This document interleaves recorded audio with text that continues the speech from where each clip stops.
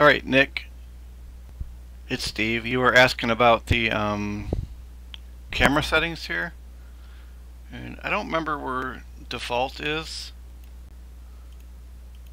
I usually either use a bunch of different stuff, ground to view or pilot.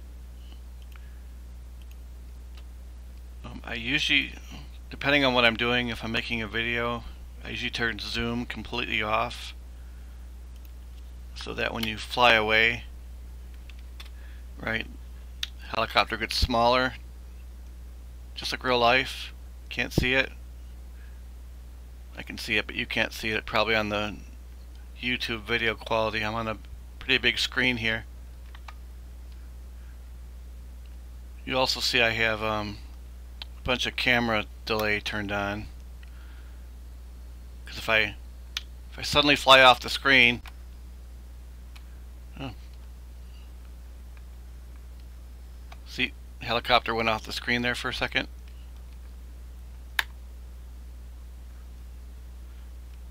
I'll turn that off so you can see the difference, but to me it feels more real when the camera's not chasing the helicopter around as fast.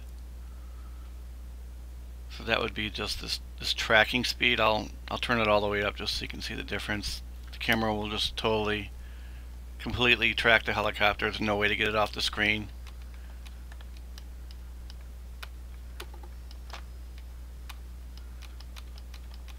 Even when you're doing like TikToks, you see the screen shaking. It's kind of weird.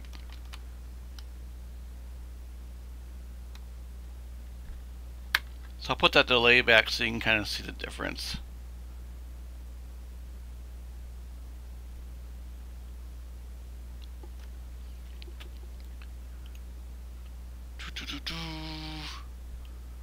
So yeah, I usually fly, if I'm flying close in, maybe a little bit of tracking speed. But if I fly really close in, I usually turn that completely off because it just makes it feel a lot different. See, that might be even hard to see. I can't even really fly off the screen now with these settings.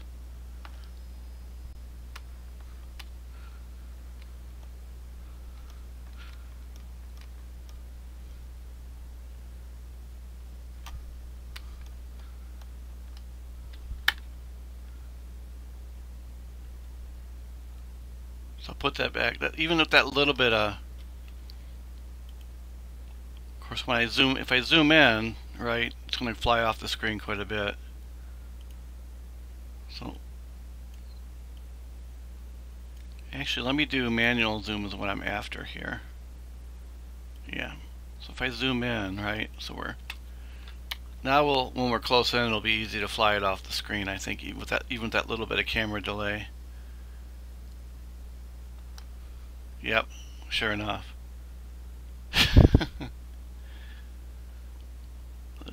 This is manually fully zoomed in, which can be kind of fun when you're making some videos and stuff. Now it's just stupid easy to fly off the screen. You see I'm flying a little ways out there.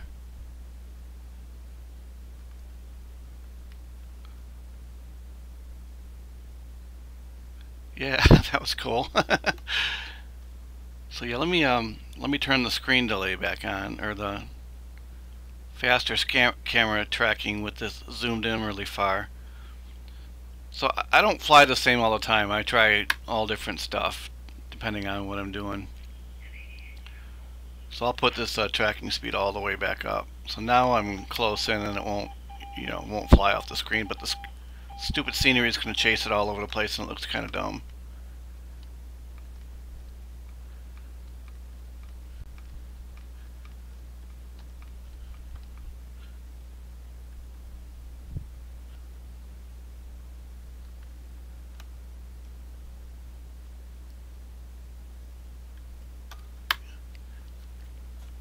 Cool, huh? I was able to bang the skids on the sign out there.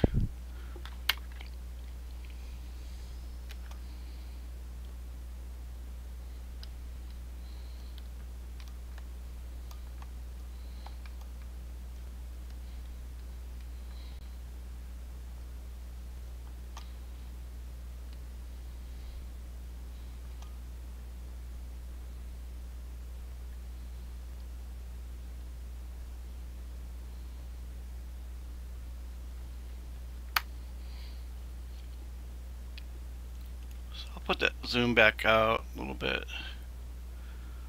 So I think with manual zoom, if you go back in here, I got the mouse wheel on here. If I go back here, so I can actually change the zoom while I'm flying, right? Just by hitting the mouse wheel.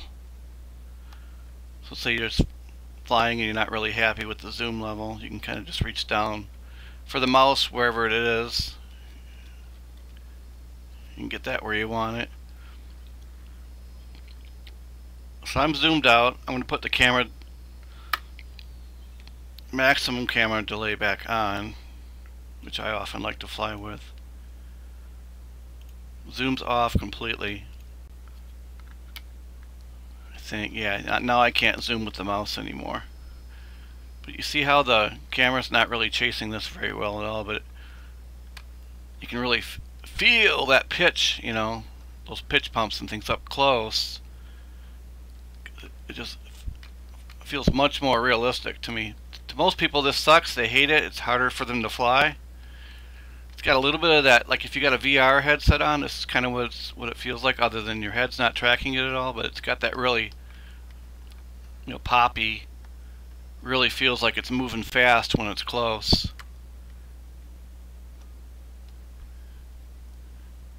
It also tends to go off the screen a lot, which I like because it gets me disoriented and it teaches me to practice not getting disoriented and also getting reoriented if it goes out, you know, gets, you know, not, or if you lose your orientation, I'm going to fly this really high and just hit throttle hold. Problem is it's just a dot, but I can still, you know, I've got some orientation here, so I'm going to stop the blades, let it just fall, see if I can get it back. The blades are stopped, giving some negative pitch there. Okay, now I can see the tail, so it's kind of a piece of cake just because I can see where the tail is. And we're just bringing it in for an auto here after the blade stop. It's a little weird with the delay, can't see the ground, you know, trying to, but